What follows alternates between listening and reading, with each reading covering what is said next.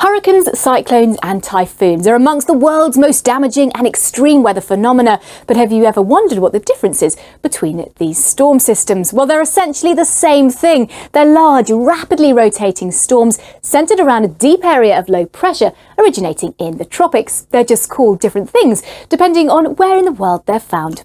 Now, hurricanes are found in the North Atlantic and the East Pacific too. They can affect regions including the Caribbean, Central America and Mexico, as well as parts of North America too. Meanwhile, the other side of the Pacific, here in the West Pacific, we find typhoons. They can have an impact on the Philippines, Taiwan, also parts of China and also Japan too.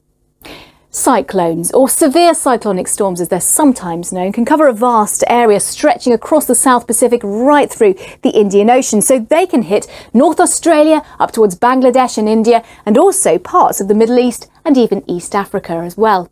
Now, hurricanes and typhoons and cyclones rotate in an anti-clockwise direction in the northern hemisphere, but in the southern hemisphere the reverse is true, and here cyclones always rotate in a clockwise direction.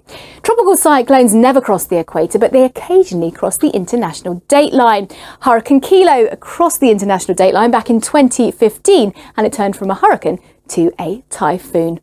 Now, regardless of the name given to these storms, they bring the same impacts around the globe: torrential rainfall, storm surges, as well as damaging winds too. Now, with the impact from climate change, we're likely to see the warming seas and rising sea levels, meaning that these tropical cyclones become stronger and longer lived, potentially bringing even more catastrophic flooding events in the future.